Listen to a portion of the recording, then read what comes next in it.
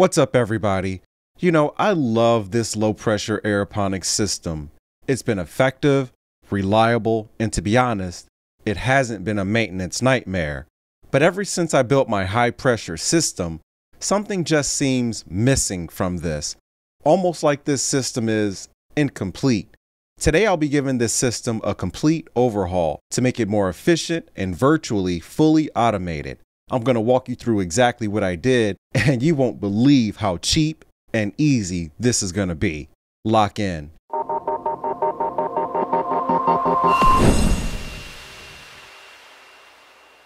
So let me clear the air on something. I'm not unhappy with the low pressure system. I mean, yeah, it's basically deep water culture with spray nozzles, but it's still low pressure aeroponics. It has a single reservoir, a low pressure pump, and spray nozzles that create tiny droplets. So until the roots touch the water, it technically is low pressure aeroponics. But y'all know me, I'm going all in with high pressure. So we'll need a separate reservoir, a high pressure pump, and brass misting nozzles to create a fine mist. But I ain't stopping there, I'm taking it to the next level.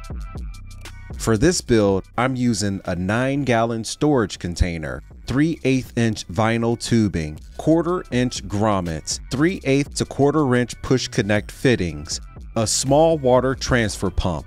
It might be tiny, but trust me, this thing keeps the water pumping.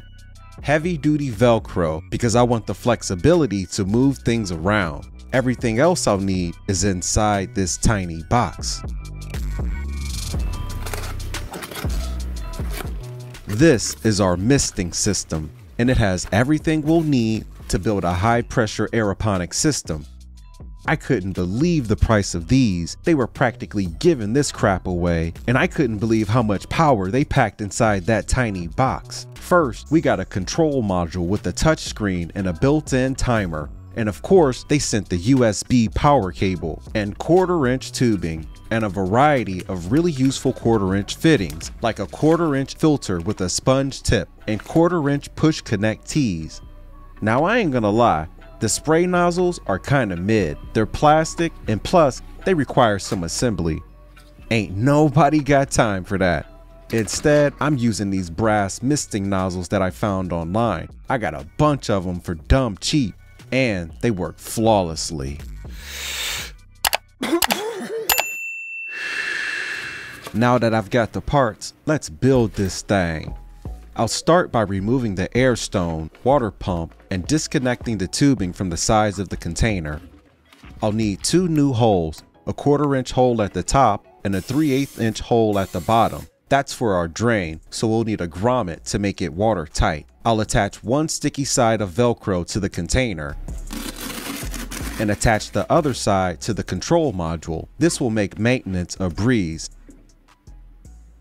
I moved the location of one of the clips so that I could run my 1/4 inch line through the other open hole. Then I locked in the tubing to the side of the container using the clips that were already in place, and then connected it all back together using a 1/4 inch push connect tee.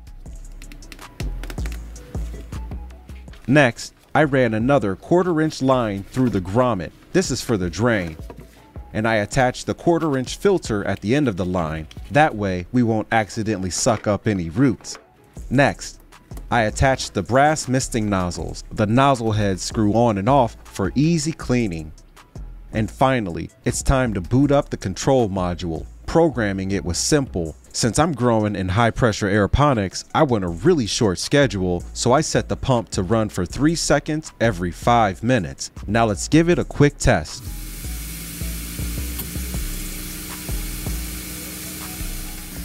Oh yeah, the box is done. Now let's go take a look at the rest of the system.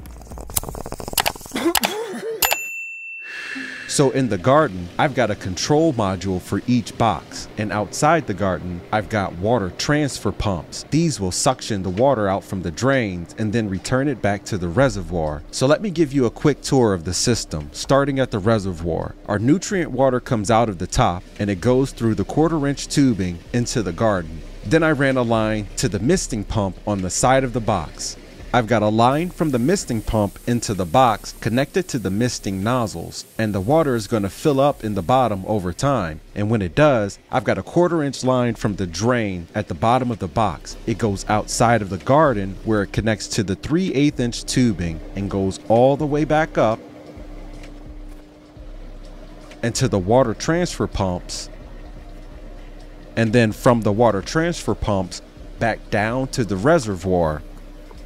And that is how I created the closed loop. The pumps are on a 7-day vacation timer, so all I gotta do is hit the switch and watch the magic happen.